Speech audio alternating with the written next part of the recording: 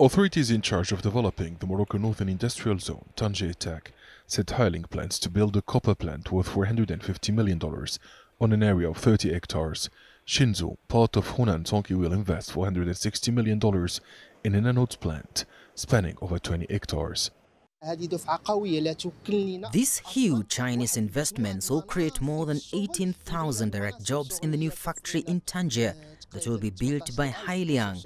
Shinzoom's project will create 2,000 new jobs. This is an important boost to Morocco's economy.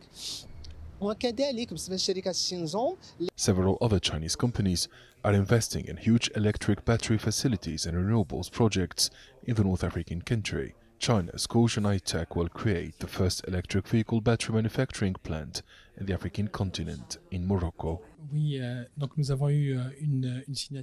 We've signed an important memorandum of understanding today concerning a gigantic project, a gigafactory as it's known.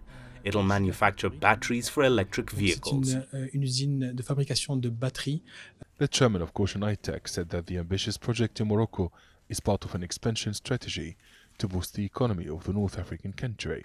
The new factories in Morocco will also contribute to achieving the global carbon neutrality goal. We hope via this project to be able to contribute to the economic development of Morocco and to contribute to putting into place this strategy of carbon neutrality on the global level. Betiano Material Group, a key player in the global electric vehicle battery components sector, will also invest $500 million to establish a cathode manufacturing plant in Morocco. The North African nation also signed an agreement with Hailiang Tech, a Sino-European conglomerate in electric mobility, with investments estimated at $6.4 billion. Abdel Shawishi, CGTN.